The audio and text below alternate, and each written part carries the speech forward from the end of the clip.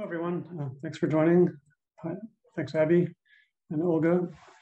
So as you see on the slide, all the names of all of our participants in the 4 presentations that were pre-recorded and posted for you all in Vimeo. Here with us today, in addition to myself, we have representing the Archive of Tomorrow, Eilidh, MacGlone, and Leontien Talboom.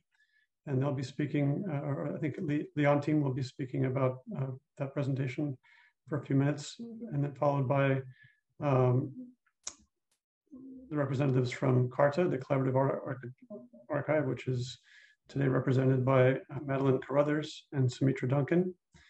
And I think Madeline is going to be speaking on their behalf, but we'll see. And then the third speaker today will be the Collaborative Collection Development Challenges and Opportunities, which is from the IPLC Libraries Confederation, represented by Miranda Silers. And then lastly, I will be speaking about the Iipc collaborative collections. And then we'll, after brief, 4 or 5 minute descriptions of each of these papers, we will be turning it over to questions. We'll start with some prepared questions, and then we'll shift to questions from the audience. So I will now invite our representative to speak about the Archive of Tomorrow. That's Leontien. Hello, everyone. Good afternoon or evening or morning, wherever you are. So I'm Leontien, and I'm here with my colleague Eilidh from the Archive of Tomorrow project. So the Archive of Tomorrow project is a project that's exploring and preserving online health publishing. The project is led by the National Library of Scotland and is funded by the Wellcome Trust, but there are quite a few partners in this project. So I myself am based at the Cambridge University Libraries, and we also have partners at the Bodleian Library in Oxford and and Edinburgh University Library. And also the British Library is one of our supporting partners. So the aim of this project is to explore and preserve health publishing, online health publishing, as I just said. And the aim is to collect 10,000 URLs around this topic. But we're also hoping to use this collection as a test bed to explore the generation of metadata, rights clearance, but also try and do some data analysis on this collection. And also a very important thing, we're trying to create an active community around this type of health web archives in like that more broader research space. So one of the main things that we talk about in our presentation is the collecting framework. So we've been working on this for a few months now, and it's a very fluid document. And it's a great example of how we're working collaboratively on this project. So everyone can contribute. We have multiple meetings about it. And it's been actually really great because it means that we've been able to establish a number of topics that we want to explore quite early on in the project, but also highlight some ethical and more moral considerations in publishing this type of material. Because as you can imagine, a lot of it's coming from official sources such as, say, the NHS or other government bodies, but there's also a lot of misinformation present in this collection. So yeah, collaborative side is great because we get a lot of room to discuss stuff and these types of issues. And also on top of that, not only with the project partners, we're also doing a bunch of workshops. We've had our first workshop last month, and we invited a bunch of people, stakeholders, but also researchers or users of the collection, and gave us the community to directly communicate with these people. But in the presentation, we also highlight that there's a number of challenges around this collaborative approach. So it's a large number of institutions that are related to it, and everyone has slightly different regulations and procedures in place. So it can be quite challenging at times because we have different computer systems that we use. So sharing documents can be a pain. but also due to hiring processes, we've not all started at the same time. So sometimes it's difficult because you have to find a balance between wanting to do stuff like to get started on the project, but you also don't want to exclude colleagues that may be starting at a later point. So yeah, that kind of highlights the benefits and drawbacks of the collaborative side of the project and an introduction to the project. I don't know if you want to add anything, Eilidh, but I think that's covers most of it. Great. No, fine by me.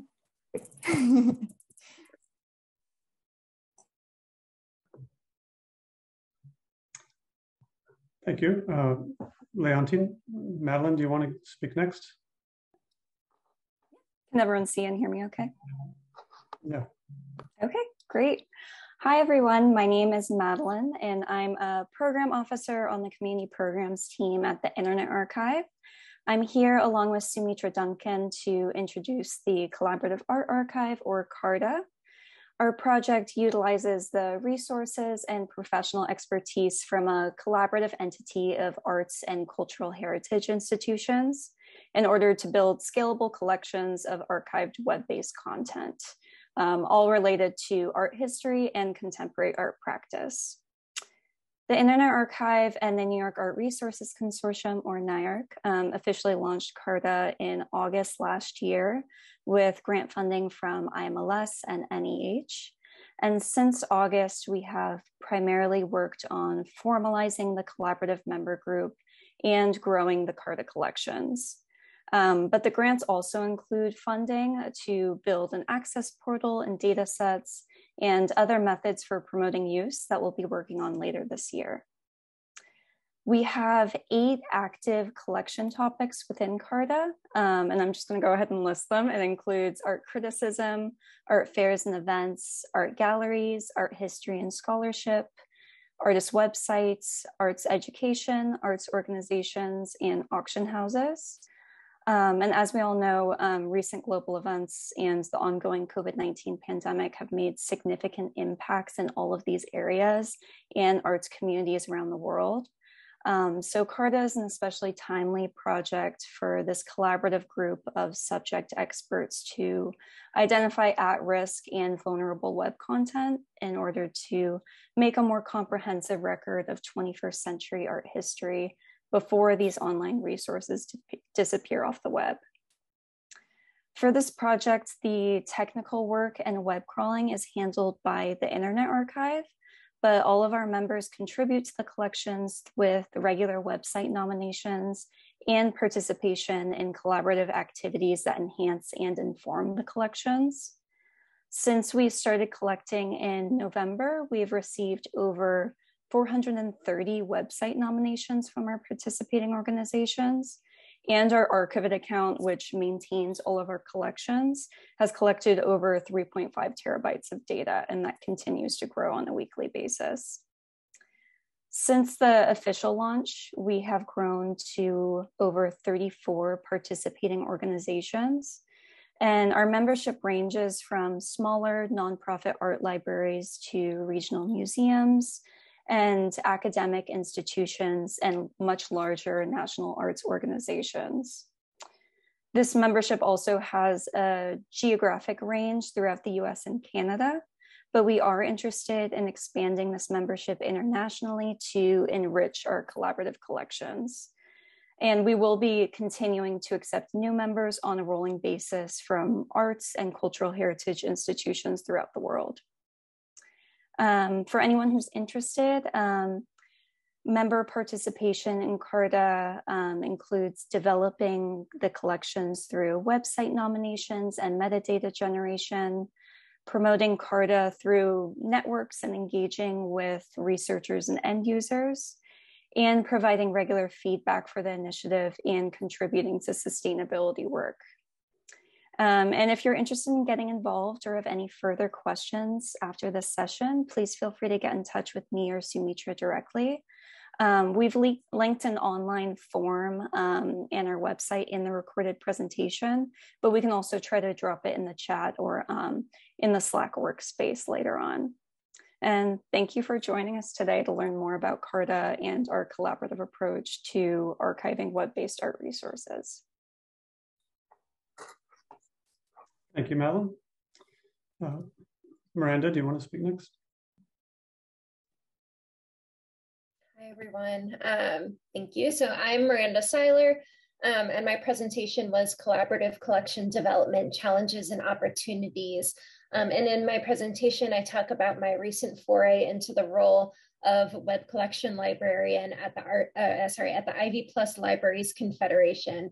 I only just started on March 1st, so it's still pretty new. The Ivy+ Libraries Confederation is a consortium of 13 academic institutions from across the United States: Brown University, University of Chicago, Columbia, Cornell, Dartmouth, Duke, Harvard, Johns Hopkins, MIT, University of Pennsylvania, Princeton, Stanford, and Yale. And what started out as a pilot program with 2 collections in 2013 is now a full-fledged initiative with about 30 active collections and counting. Seeds are chosen by librarians from across the 13 institutions and occasionally beyond, while I manage the day-to-day web crawling activities. Most of our selector librarians have little understanding of the IPLC collections that they are not directly involved in, however, which has led to data budget concerns and metadata inconsistencies. So, our content is extremely diverse, and that's great, but it can also feel fractured or disjointed when viewed as a whole. So in my talk, I outlined 3 goals for myself in order to bring our different collections and their selector librarians more in conversation with each other. So 1, increase communication; 2, increase standardization; and 3, increase engagement. And I outline a few ideas that I have for accomplishing these goals, from creating a newsletter to reevaluating our metadata to bringing in new selectors. And I also would welcome any ideas that you might have during this session. If you want to put it in the chat, I might not read as we go along, but I'll certainly read them all later. And finally, before I end, I just want to mention a couple of the people who stewarded these collections before I was brought on board. So Anna Perici, who ran the pilot, my predecessor, Samantha Abrams, the former bibliographic assistant, Jean Park, as well as Alex Thurman, who's on this panel and who managed the collections during my position's year-long vacancy, and our current bibliographic assistant, Emily Uruchima. And that's all I have, so thanks. Thanks, Miranda. So I will talk a little bit about the Iipc collaborative collections, and all of you are familiar with the Iipc because you're attending our conference. But for those who don't know about the background of the collaborative collections initiative itself, the Iipc has a history of building collections together, going back to the Olympics collection of 2010, and then another collection in 2012. These were run by the Access Working Group, which no longer exists.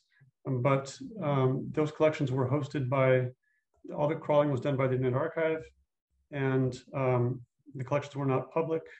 And so there was some desire at the time in about 2014 to make a more rigorous and robust infrastructure for collecting collaboratively with Iipc. And so a proposal was passed around at the conference in Paris, proposing that we hire a web archiving service and that we jointly build collections that would be publicly accessible right from the start. And after some review of the various vendors that were available, we chose Archivit, and we've been building Archivit collections ever since. In the presentation, you see a list of them. I won't mention them all now, but we've continued to do Olympics collections. We have a large collection on the novel coronavirus. We did one of our first big collections was on World War I commemoration, the centennial anniversary of World War I. And we have an ongoing collections about the National Olympics and Paralympics committees and intergovernmental organizations. So in the latter case, over 400 intergovernmental organizations, none of which are easily collected by the individual member libraries of Iipc, because many of them have national mandates, and these are intrinsically intergovernmental, international entities. So it's a great fit for the IPC to be the one to capture these websites. And that collection is a long-term collection designed to revisit the same sites over time and give a kind of longitudinal view, whereas some of our collections are more event-based and limited in time. We've had participation in one or more of these collections from at least 33 different member libraries. And we've had lead curators come from at least 6 or 7 different libraries, which are all outlined in our presentation. And we thank those people, and we want to encourage more people to step forward to lead collections for us.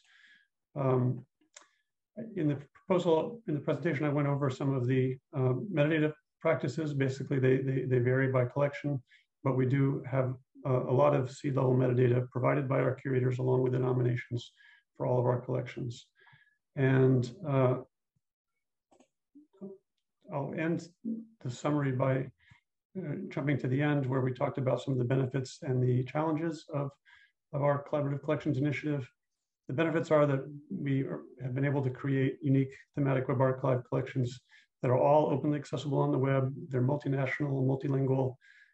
They're informed by curators with expertise on their nation's contexts and perspectives. And because they're archived collections, they're all indexed for full text search, which is nice. And participating in these collections has been a good best practice exchange for all of us involved. And even I, as a full-time user of Archived, I've learned a lot more about Archived functionality because of the challenges involved with some of our big collections like the COVID collection. So it's been beneficial for our own private jobs as well. Lastly, we view it as a benefit that these collections that we've created may be a useful outreach mechanism for spreading awareness of the IPC and of internet preservation generally. But some of the challenges that we face are, the main one is that we have no dedicated project staff. The IPC members collaboratively fund our Archived subscription, for which we are grateful, but there's no dedicated staff funding. So all of the work that is done curating these collections, doing the web archiving, doing the selection of the sites, doing the quality control, et cetera, providing the metadata, all that is volunteer work provided by our members. So that's part of what I'm interested in talking about later in this session, is comparing the 4 very different models of our respective projects and talking specifically about how that relates to funding. One last point that I'll make about the challenges is that because what we're trying to do is build collaboratively, we tend to measure success quantitatively in terms of how many members participated, or how many seeds were nominated, or how much data we archived. And that's all well and good, but part of the downside of that is that if we're measuring success quantitatively, the bigger the collection gets, the less time our volunteer curators have for quality control, for shaping collections, curating them in a way that might make for the best researcher data sets. So that's a challenge that I look forward to discussing. So I'll stop there, I think, and let us start thinking about questions.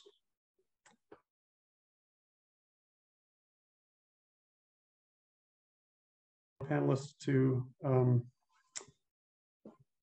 turn on their video and audio again, and we can start some general discussion.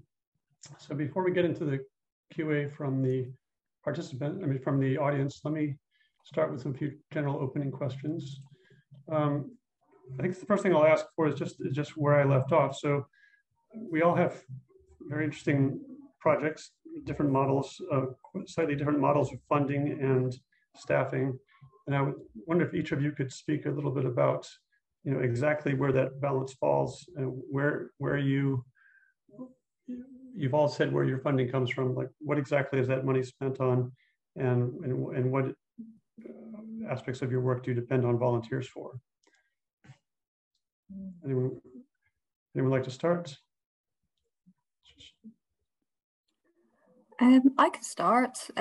We can say quite plainly where our project funding is going in terms of staff. So it really goes in our project staff. So our 3 web archivists, our rights officer who's based at the National Library of Scotland, the software research engineer again at National Library of Scotland, and a metadata officer who's at NLS as well. And I think that's everyone. I'm sure I haven't left anyone out, Leontien. And apart from that, we have a whole structure around the project to run the project. So the organisation of the project relies on not so much voluntary help, but rather we have staff from each of the libraries involved, including myself, who have a day job, and essentially our libraries are volunteering our time. So I'm part-time in this project, and that is the case with all the line management for the web archivists. So they're based at each of these university libraries, and so they're being managed there as well.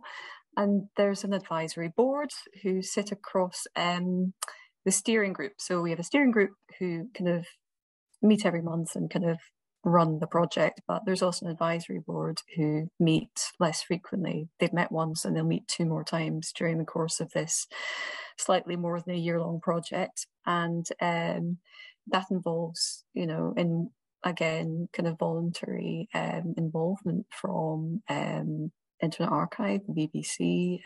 There are a number of organisations, I should remember them. But the Digital Preservation Coalition, National Archives, National Records of Scotland, our sister institution in Edinburgh, and the Alan Turing Institute as well. So I think I've remembered everybody.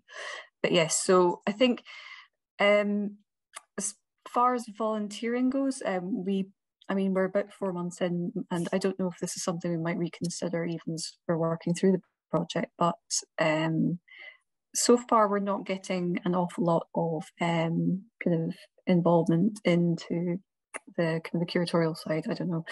Leontien, I don't know if you're thinking about outreach and you're perhaps sitting there thinking I'm wrong. Maybe you could come in this.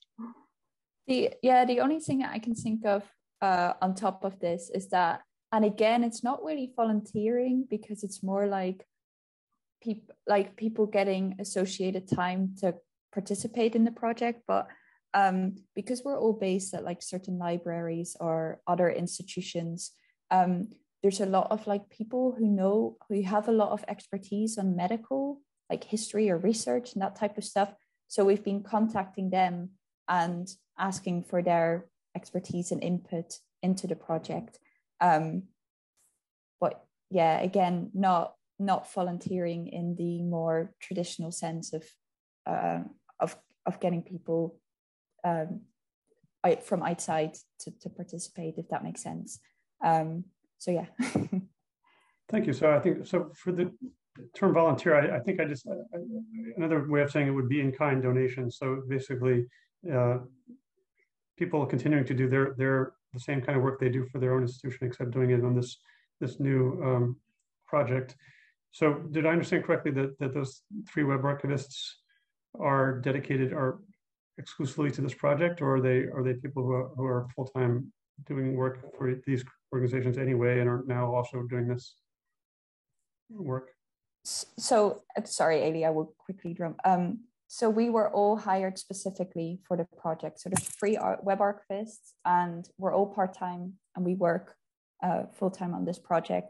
However, because we're based in like our own institutions, they have certain what's like the time-consuming activities that we also have to participate in. But technically, we're full-time on this project, yes. Madeline and Sumitra, did you want to address this question regarding CARTA? Sure, I can start us off. I work full-time on CARTA at the Internet Archive.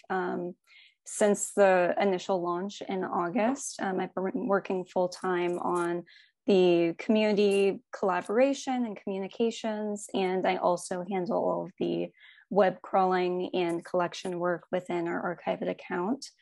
Our program team also includes Sumitra Duncan, who's here with me today, and Lori Donovan, who is the manager of the community programs team at the Internet Archive. And so we lead the project, but I'm the only person who's working on it full time.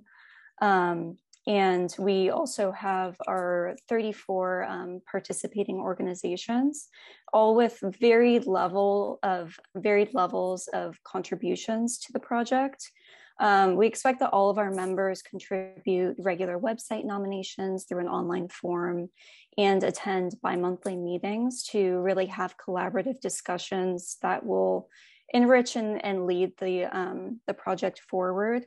But we also have 4 very active subcommittees for our members who would like to volunteer more time and efforts to the collections. And those include our collection development subcommittee, our metadata subcommittee, and user engagement and outreach. And so they in particular meet on a quarterly basis to have working sessions and have collaborative activities, giving more time and energy to the project and moving it forward. Thank you, Madeline. I think that was well said. I can also add that we noted in our presentation that we have support via 2 present grants that were awarded to the Internet Archive and NYARC in support of really catalyzing and growing this effort. And that funding comes from the NEH and the IMLS here in the United States.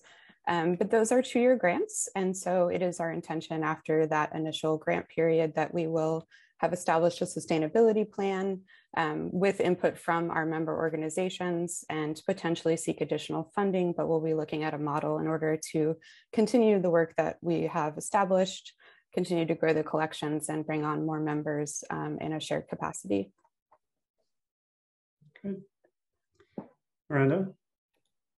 Yeah, so the funding for this program comes from the 13 institutions. They pull resources together in order to fund this. So, and that funding goes towards my salary, the salary of the bibliographic assistant who is part-time, the Archivate subscription, as well as preservation costs. We're in the middle of doing LOCKSS implementation. So that's all where the funding comes from. I'm the only person who works full-time on the project. And then all of the selector librarians, the people who actually, curate the collections and pick the seeds and everything, that is all, I guess we call it volunteer time. And I think that that's, going back to Alex's point, like one of the issues one of the challenges of this program is that, while we have some selector librarians who really, all they need to participate is just the fact that it's a good thing to do and that it's, in line with their other job responsibilities, that's enough for them to be enthusiastic and engaged. But then there are some people who I would guess see it as sort of an extra task as opposed to being folded in with their other collection development work. So I think that it's something that you need to think about as far as sort of reframing that and where this lies within your job role, beyond just like an extra thing or an extra task that you have to do. Mm-hmm. Yeah, and I'll say just about the IPC project. I mean, since I raised it, you heard me say earlier, we have only our Archivate funding comes from IPC, and the rest is time contributed by members, in part because they view the collections that we're creating as being in line with their missions. That it's not entirely voluntary in that sense. We do feel like these collections are in part and parcel the same kinds of things that we're doing at our own institutions, and so they're worth doing. But we are exploring, Nicola and I are exploring options for, how we could move forward as an initiative. And one of the ways might be to have contract-based employment for a particular collection, so that it's not all falling on the co-chairs and the most active volunteer curators. And so I guess I'm interested in any thoughts. I mean, one of the things that Sumitra brought up was the question of sustainability. And I'm curious about whether all of these different projects have different timelines, or whether are any of them designed to end at a particular date, known date in advance, or are they intended to be ongoing? I'll start with the IPC thing. We are renewed basically from year to year. We have a permanent committee, but we don't know for sure that the archivist budget is going to be renewed every year. It depends on the overall IPC budget and things like that. So we assume that we're going to continue doing this, but we depend on annual approval of our budget, and we depend on the presence of people willing to do this work. So how about the rest of you? What are your what's the long-term sustainability aspect of your projects, respectively? Sumitra, did you want to start with that, since you raised it before? What exactly are you guys thinking about what that will look like after the grant runs out? Sure. And I would point out that we don't have, an end goal in mind in terms of how much content is collected or how large these collections may grow. Our intention is for them to scale over time based on input from our collection development subcommittee and our members who are participating in the program. And so once the grant funding is complete, which will be later in 2023, we will have worked with the membership to determine if we keep things at the same scale that they are at that point, or if we want to continue to scale that beyond our current scope and membership. It's our hope that we'll have members joining from a larger geographic range in order to expand the scope of the collections as well in terms of art and art history resources on the web. So that model could look like additional grant funding if we're able to seek that out, or organizations that are specifically interested in supporting preservation of art resources and contemporary art practice. But we also have considered looking at a model in which the membership would share some of the cost in terms of, membership fee, what have you, that could contribute to the cost of data and staffing in terms of the technical work that we'll be doing. And we do have a number of responsibilities within the membership that do fall into that volunteer category, where members are contributing just a very small portion of their time in order to do collection development, to contribute to metadata, as well as our outreach work that we do in order to get the word out and hopefully bring in additional members to the collaborative. So it is still taking shape. We don't know exactly, but we're optimistic just based on the progress that we've made so far, that we will be able to come up with a model that is actually sustainable. Great. Eilidh and Leontien, do you want to speak to what do you think of the duration of your project? Yes, no, I've been really interested in this aspect of the CARTA project. It's just it's something that it's sort of on my mind quite often with web archive collections, but I think in this particular project, we have a final report in which we are going to be making recommendations, and I think that we'll certainly be looking at the sustainability of a collection which essentially it's trying to characterize, this characterize where medical publishing is online, the official, the unofficial, and just what the face of it is without, fear of favour. And I think, and I'm biased, that that's very important and that it should continue. So I think, although I haven't honestly really thought about it in as much detail as you all have, I really think that is a very important thing to include in the work of this project, to try and secure the future of a thematic collection for medical information, warts and all. I don't know, Leontien, did you have a thought? Yeah, I completely agree with you, but it could be quite biased there as well. The one thing that I do like about this project around sustainability, and I also saw a question in the Q&A around long-term preservation, is that we are really lucky to have the British Library as our partner, because it's not as if we're making our own separate collection. We're putting targets into an existing like infrastructure. So it's the UK Web Archive where we're like collecting on. Is that the right? There's this, our somatic collection will be part of the UK Web Archive, and therefore that sustainability of that somatic collections is more sustained than if it were to be ourselves collecting it and preserving it, if that makes sense. So that's good.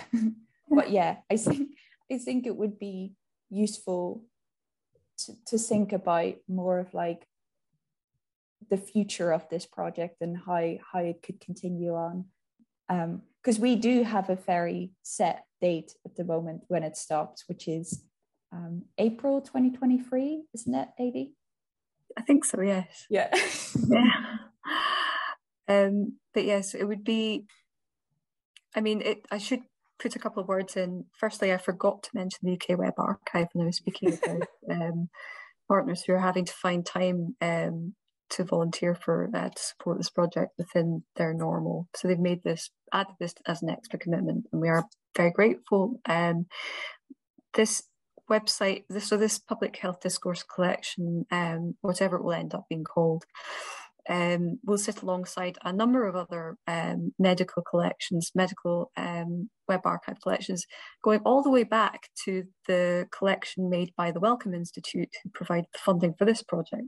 So there is arguably a kind of a lineage of this type of collection, which goes all the way back to 2004 in the UK Web Archive. And so I think that's partly an argument for, for the need to sustain it. But yes, I think that's going to be very important as we come towards the end of the project.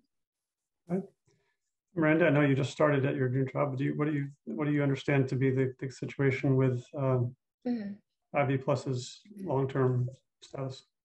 So the program, as I understand it, is renewed every few years. To give an example, like my contract is for 3 years, with the strong likelihood that it'll be renewed. It doesn't seem that folks are going to want to get rid of it. The people who are in charge of that decision.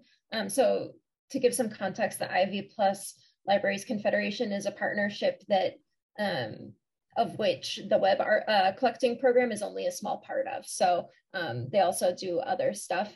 And one of those things is collective collection development, basically. So we fall under this larger collection development group, and they have some say as whether our specific part of that program continues. But like I said, I think it's unlikely that it will go away anytime soon. It's already been around for almost 10 years now. So if you think about the pilot in 2013. So yeah. Yeah, great. Thank you all. All right, so thanks for all that conversation. I wanted to do shift now to make sure we get to some of the audience's questions.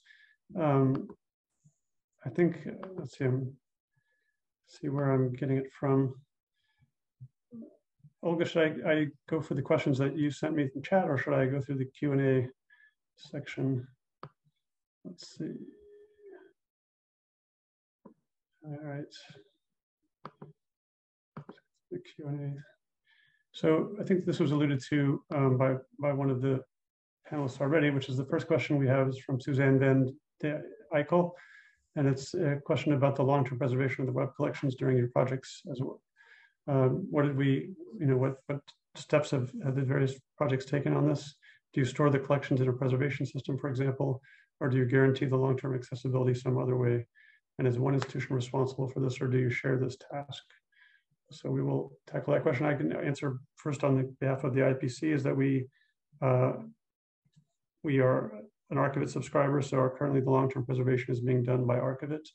We don't have any formal other plans for the long-term preservation of the data. However, we are experimenting with an access portal hosted by the Biblioteca Alexandrina, but I think the function there is mostly for indexing the content for searching and analysis, not so much for long-term preservation. But what's the situation with the rest of you on long-term preservation? Miranda, do you want to start? I know you just recently worked on this. I can say really quickly. So we are also Archivit subscribers. So that's where all of our data is being stored right now, although we are in the process of also doing a LOCKSS implementation. It has been slow going, and the plan is to have LOCKSS boxes at I believe 6 of our institutions, in addition to one at the Internet Archive. So it's happening, but it's slowly. The idea is to have, copies of all of our stuff located at the various institutions as well. So, yeah. Okay. Leontien, you were saying that the UK Web Archive is the long-term preservation place for that? Is that what... Yeah. I've not been in this role very long, so I don't know the exact long-term preservation setup that the UK Web Archive has. So Eilidh could maybe add a little bit on that. Yes, no, happy to add. I think it's so the UK Web Archive is provides a preservation store, which is located. Now let me try and get this right. It's located outside Yorkshire, Boston Spa, and there are nodes of which this is replicated. We're actually in the process of re-replicating the UK Web Archive for the National Library of Scotland as well. So we're looking at kind of work on preservation storage, so that we're in a number of different places, geographically separate locations across the UK. The purpose of so it's stored in, and I wish I was able to call on Andy Jackson to give you a better explanation of this, but the legal deposit library system is the store for copyright materials, non-print legal deposit in the UK, and the intention is to keep that pretty much forever. So that would be where we are keeping our web archive material, and that's where our collections will be stored as well. Madeline, I know the Internet Archive's long-term preservation is quite robust, but did you want to describe that briefly? Sure, yeah. So as I mentioned, the one institution that's in charge of the technical aspects of CARTA and the long-term preservation is the Internet Archive. We're currently building, maintaining, preserving, and providing access to CARTA collections through Archivit and its web application. But later this year, we will also be building a public access portal with Internet Archive technical staff to increase access and search and discovery in the collections. And Sumitra, did you have anything else to add on there? Yeah. No, that was great. Great. I'll move to the next question. Thank you all for that. The next question is from Katrine Waynes, and it's directed at Eilidh.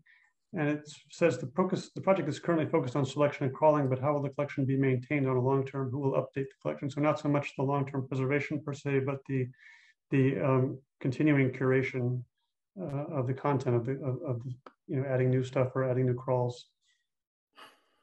Yeah, so here I have to be a little bit speculative. My hope is that I think it's becoming quite clear to universities, generally as institutions, that they need a web archivist. And at the moment, Cambridge University Libraries and Bodleian University Libraries already have web archivists, or they have that function is kind of worked into what they're doing as members of the UK Web Archive. Another partner, unfortunately won't be able to attend today, Alice Austin, is working at Edinburgh University Library, and I'm kind of hoping that they will see the value of this work just through the project. I'm hoping that they'll they'll see the light and understand that this is at least a necessary part of archiving what's currently being published. But so my point being, I think that this is a collection which will certainly still keep open. I don't think it will be as actively selected for, just in the nature of things. And I mean, I have quite a quiet little hope that some of the sustainability for the collection will simply be that it is such a broad thematic collection that it's just it has a particular value to maintain it. And so I think I can see my library seeing real value in continuing to select for it, and I'm hoping that our partner libraries will also consider continuing that activity, but we'll see. I don't know yet. Yeah, speaking to that, I see Nicholas says in the chat that UK Web Archive staff will be helping with that in the future. That's good to know.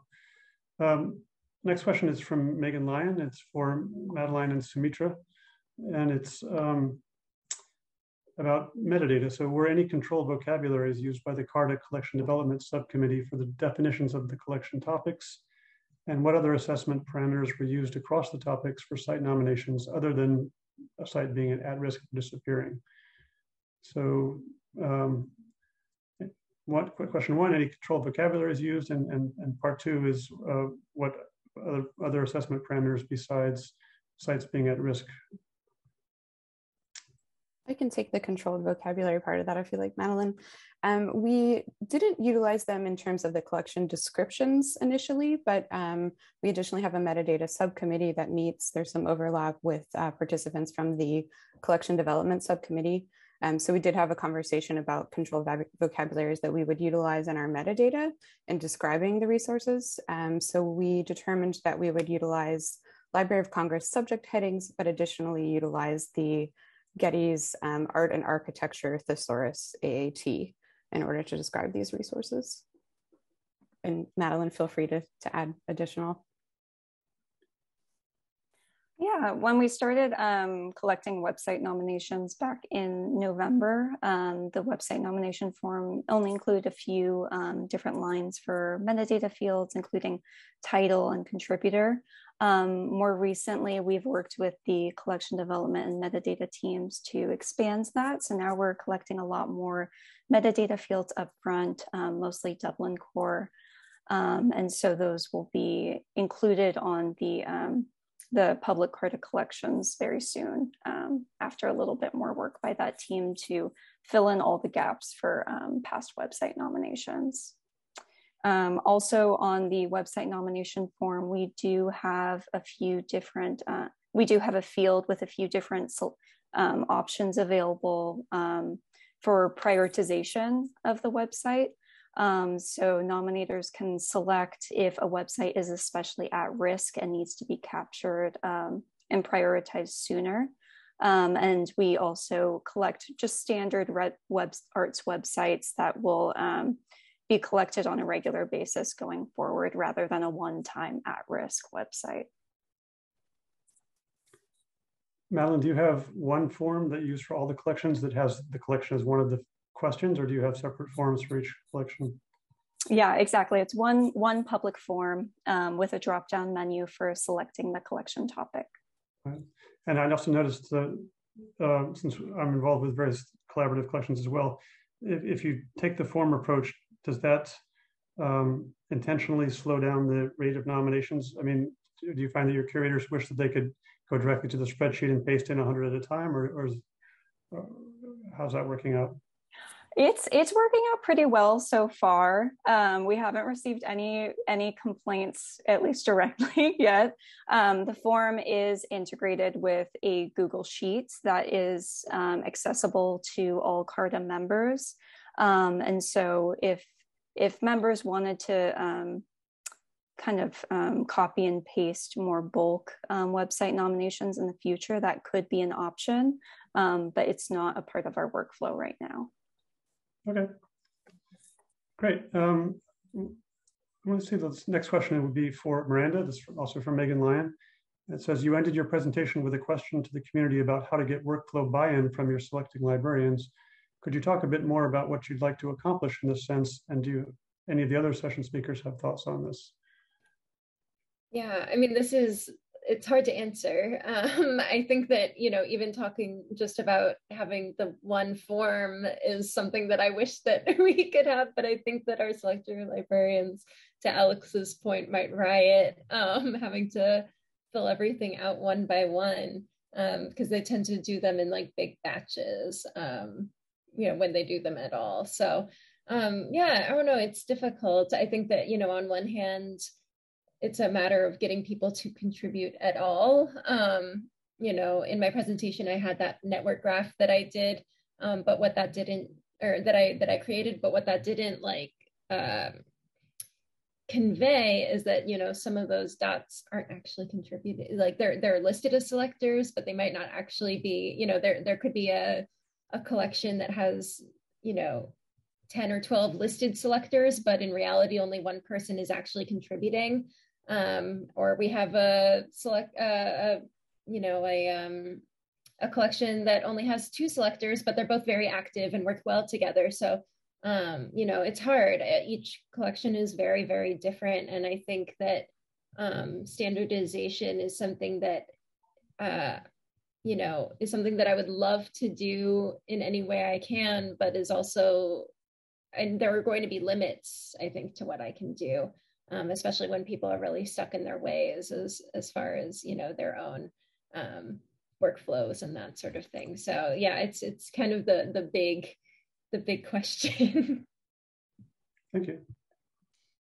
Hello, and I have popped in to ask Alex a final question since he was moderating and presenting this session. I had one final question for you about the IPC collections, and with them being so, you know, the goal of them being transnational, like how do we go about increasing the geographic diversity with those collections? I know that IPC members tend to be clustered in certain regions. So what's your current thinking on that?